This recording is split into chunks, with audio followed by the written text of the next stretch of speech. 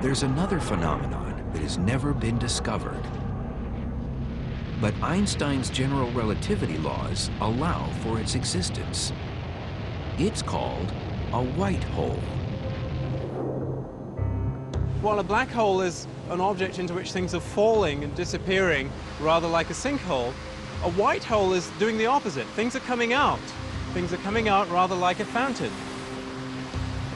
A white hole is like the unicorn, an exotic animal that's never been seen before. A white hole is very similar to a black hole, except it runs backwards. Think of running the videotape backwards. Instead of matter falling into the event horizon, never to come out, matter falls out of a black hole. So it's the opposite, a time-reversed black hole. Black holes, as we know, have now been understood to be out there in our universe. And so you might wonder whether the same thing's true about white holes as well. For example, quasars, when they were first discovered, were thought to be maybe white holes. Why? Because they seem to be producing a huge amount of energy. We now know that that's not the case. Quasars are actually powered by black holes.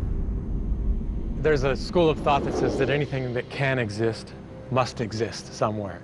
And if one adopts that school of thought, then at the moment we have to admit that white holes might be out there somewhere. If nature uses white holes, physicists speculate that they could have been an important element in the earliest stages of the universe, maybe even in the formation of the universe itself.